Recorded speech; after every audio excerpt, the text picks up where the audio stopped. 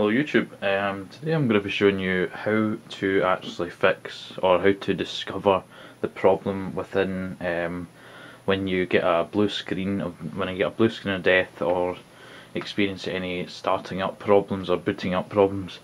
The common problem with when a computer doesn't boot up or gets any blue screens are hardware problems, especially crash dump errors or crash dump files being created. This is when necessarily there is capacitors blown within the motherboard.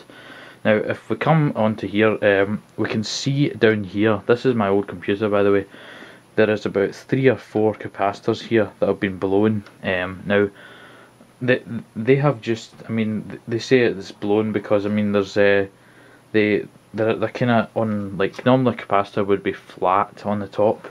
Now this is the first check you should do if you get any problems like any crash dump files being created, any blue screens which is associated with the crash dump, which you will get a blue screen of death when you get the crash dump file being created. And especially when your computer screen does not start up, or if you get boot up problems, if you can't get past the boot up sector menu, then that could be a problem with the motherboard, and it's unlikely that it's going to be any I'm going to show you a couple of things in a minute.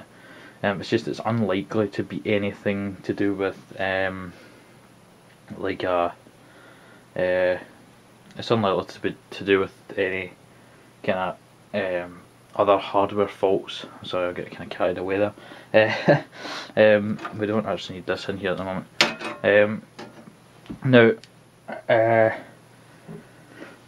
I'm going to show you a couple of things that you can do to try and sort these problems out. Now as you can see here, we've got the RAM. Now the section of component, what you can see is the RAM. Now here is the RAM here. What you first want to do, if you get any problems such as the computer starting up, it boots up it boots up kinda, you hear all the noises and stuff, and then you don't see anything on the screen.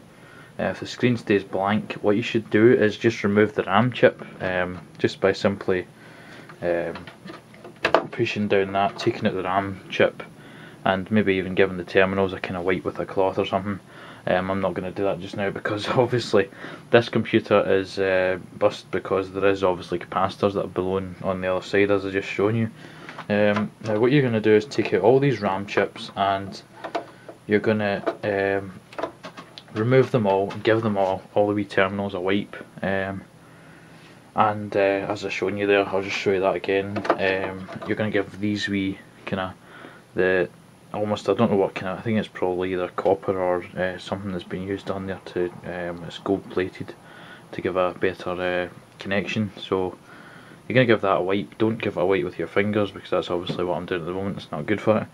I'll probably end up selling this RAM somewhere, just probably on the internet somewhere, just to kind of get rid of it, because obviously I don't need this anymore. I've got a new computer.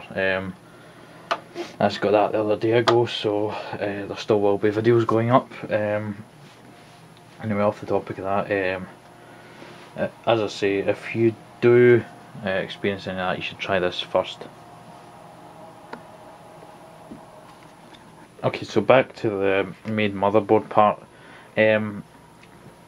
This is obviously where everything, probably all the problems can go on, but the main thing I was going to explain to you was the main problems is, well, the second thing you can do for all these problems is that you can get a registry cleaner. Now if you can start up your computer for 30 minutes or an hour or so, or even 5 minutes, you can still do this registry clean. If it still goes to a blue screen, then you probably are actually better almost. The last stage probably would be, after doing any registry cleans or any boot sector such things, I'll explain another thing you can do in a minute.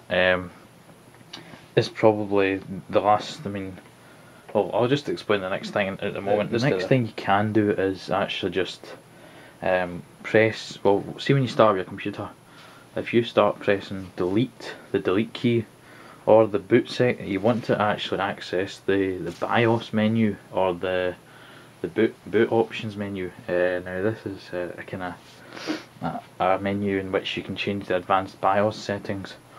What you want to do is actually just go into that boot sector menu and change, go to reset or go back to the defaults. There should be a reset to defaults menu availability. Basically, the last thing I'm going to explain to you is the availability of obviously computer shops near around you. That would probably be a problem. They will check for the capacitors at first. That's what the person did at mine, and they found the capacitors were blown, and that's where I got the experience from. So basically what you're going to do is either take it to a computer store or just go out and buy a new computer, because it might be even more worth it, because it's going to cost you about loads of money to probably get it fixed in the first place. Another thing you can do is this battery here. You can remove it. Now I'm not going to remove that because it's a pain when I remove it. You have to kind of push it all back in, and it's just there's all the wee tabs on it and stuff. But you can remove yours if you're really wanting to. That's actually to reset the, I think it's CMOS, CMOS. It's basically, I don't actually know what CMOS is. It's I think it's something to do with the boot sector, so that will reset that, and hopefully it'll work after that. But there's many things you can try to get your computer restarted and such, and get it working again. So thanks for watching, and I hope you enjoyed the video and got some useful tips from it. Thanks, okay, bye.